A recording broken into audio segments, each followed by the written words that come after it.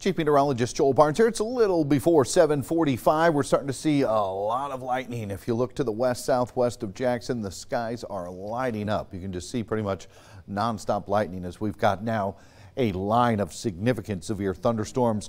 Pretty good news. Most of those supercells that were lined up when we had 7, 8 tornadoes on the ground at one time just west of the Mississippi, they're starting to turn into more of a line, a linear segment, which was what we were hoping for, which is the best news for us because we still have a high dew point tonight.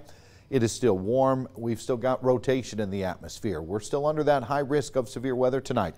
Still a tornado, large hail winds threat, but the middle of the high risk was right along and west of the Mississippi. And that's where, again, at one time they had 8 tornadoes on the ground earlier. We still have an excessive flood threat tonight. This front is going to come on in, dump inches of rain, then it's going to stall out, bring more rain Thursday morning, and that rain chance is going to continue Thursday, Friday, Saturday, Sunday. We've got a flood watch and flood warnings out for pretty much all the rivers from what they're expecting for the rain to come by. We still have tornado warnings tonight, but no confirmed tornadoes right now. And if you remember about an hour ago, there was 7 or 8 confirmed tornadoes, including a tornado emergency. But the line is still producing tornadoes. It's just for us here in West Tennessee, we've got severe thunderstorm warnings that have issued, but they've all been now severe thunderstorms. The tornado warnings, each one of these, as they've been expiring, they've been replacing them with severe thunderstorm warnings. We do have our own severe thunderstorm warning. You're watching us in Martin. I think you got some hail on the way. We've got 3 little cells that are moving on up, one near Halls, another one that went through Dyersburg, and right now the one south of Dyersburg is not severe thunderstorm warned, but it looks like it's got some rain that is moving on up from the south. That is some hail on the way into Kenton. You got hail north of Rutherford, probably going to come up into Martin here, east of Sharon. Kind of put a little tracker on that. There's our brand new scan, so now it's just west of the Sharon area. But if you're in Martin, you got hail coming in. That's going to be real soon here in about 5-10 minutes. If you've got a car in Martin, you can get it in the garage. I'd recommend doing that. That's some pretty decent hail showing up. All right, our main line off to the west here, just one tornado warning with it to the northwest, as this has now become a line and a significant wind event. Look, this is pretty much all straight line winds. We still do have that rotation. Looks like west of Golden Lake, and we had a large tornado on the ground come through Lake City. That's where we had that tornado emergency earlier. Down south, though, there's still some supercells that haven't been caught from the line yet. Up north, it's turned into a line. We've still got this. This has to catch up. You still see some supercells up from the south tonight. These are the ones I'm a little bit more concerned about lasting a little bit longer, maybe as they move into places like Cummington, maybe Brownsville. There's a tornado warning out now, looks like for Dyersburg, so we may be going live on TV here real soon. So, down south, we've still got a couple of tornado warnings as well. But most of this is becoming to turn to a line. You still do see rotating storms, though, just west of the Mississippi River. We've got a tornado warning there. You see a little kink in the line. And then we've got our cell coming in to Martin. So as this line does move through tonight, it is going to continue to track through. Look at all the supercells that are out in front of the main line. Eventually, they're going to get caught from the line. A lot of that's happening right now. Any of the tornado warned storms we had so far, there are no reports of any touchdowns or any tornado confirmations. But here's a look at the timing tonight with this line. 10 o'clock, moving through Alamo, Trenton. By 11, 12 coming into Jackson. That's when we're going to pick up our greatest chance for some kinks along that line and extremely heavy rain, which is going to continue.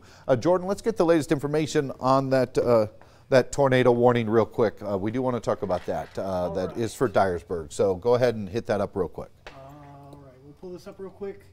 For northeastern Mississippi County, Arkansas, southern Pemiscot, and southeast Missouri. Oh.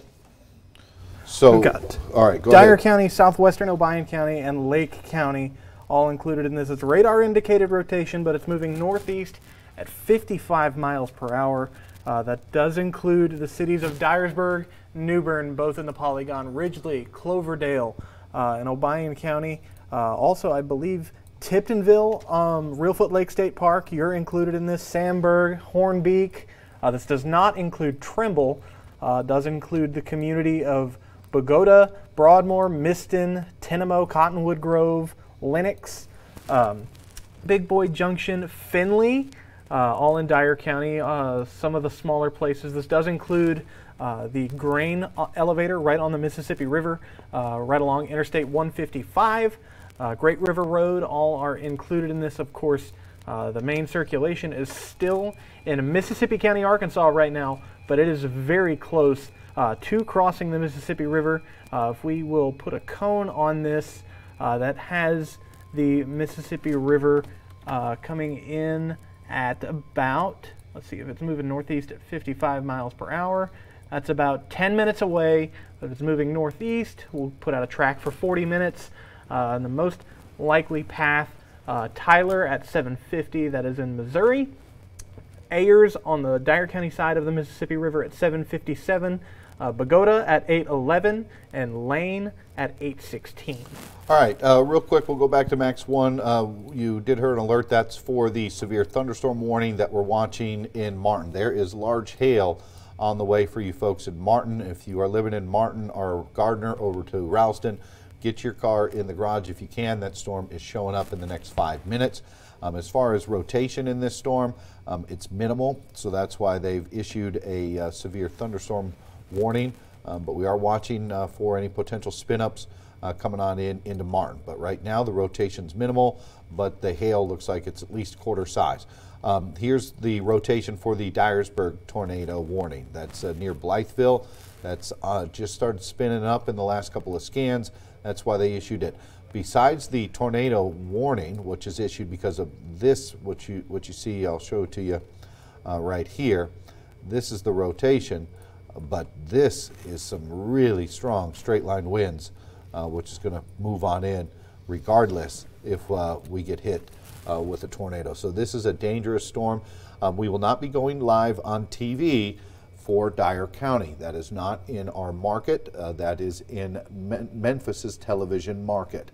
Now, if the tornado warning gets into Gibson, Crockett, we will 100% jump in and cover it live on TV. And possibly if we get a confirmed tornado, or if this is something more significant, we may jump in a little earlier. But we're going to do another Facebook Live hit at 8 o'clock. It's 7:45 right now. We'll be back in 15 minutes. If a tornado warning happens in one of our counties, we'll break in and cover it. If not, we'll have another update at 8 o'clock, and we'll prepare ourselves to get going live for maybe another 3 hours of coverage here in about 15 minutes.